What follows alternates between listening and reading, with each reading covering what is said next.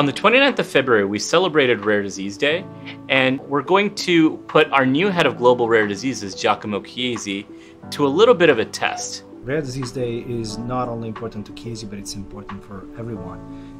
There are more than 300 million patients affected by rare diseases on the planet, which is obviously a lot of people. And it's a sort of paradox. You hear about rare diseases and you think it's few. But in reality, as I said, there's more than 300 million. So it's a societal problem. You know, I love numbers, but I think for us, the number of patients at Chiesi doesn't really count. What matters to us is every single patient and every single life, and we believe that all of the patients and the lives should be taken care of and served. And that's essentially why we are deciding to serve the patients and make them our commitment for the future. But I guess the really big question that is certainly on my mind is, how do you really, what's the approach that you're thinking of in terms of addressing the challenges, many of which we may not even know we're going to hit, right? I mean, right. What's that mindset that you're using to tackle the challenges that we're going to run into? Yeah, sure. So I think it's very personal, right? So I'm going to give you my honest personal perspective on this. For sure. And I think there's three things that I can talk about. And so the first one that I spoke about is courage.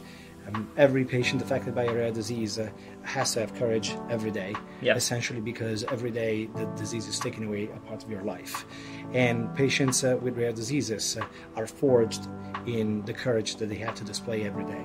So we honor their struggle, and we want to make sure that we are as courageous as they are in fighting their diseases as we go out and try and make a difference in their lives. The second one that I'd like to speak about is passion. Okay. Passion is typically defined as an uncontrollable emotion, and we want to make sure that we understand what the patient's emotions are, and we want to put ourselves in their shoes to be able to serve them best. And then the last one is long-term commitment.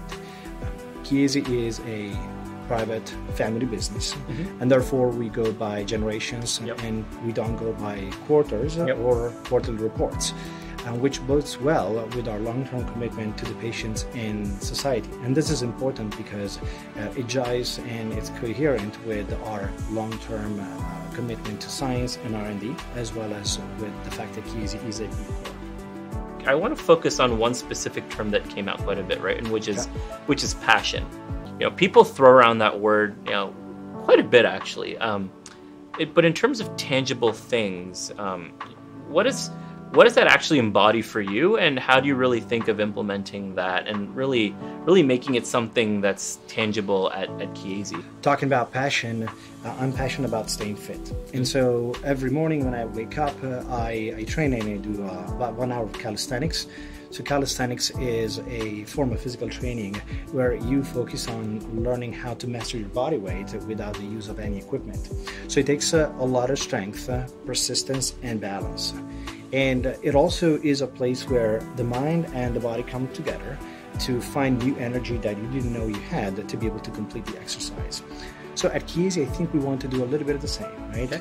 Our mind, meaning our strategy for patients in rare diseases, and our body, meaning our organization and implementation, have to come together to display energy that we didn't know we had.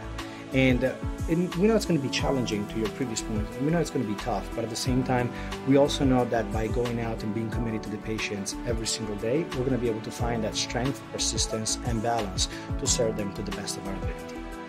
Well, this has been fantastic. I was certainly very inspired to hear all the different activities that are going on and how Chiesi is really building this patient-focused rare disease organization. Thanks so much for sharing your thoughts. And again, we're going to really look forward keenly to what Chiesi Rare Disease can accomplish, not only in 2020, but also in the years beyond. Yeah. Thanks so much, Ameya.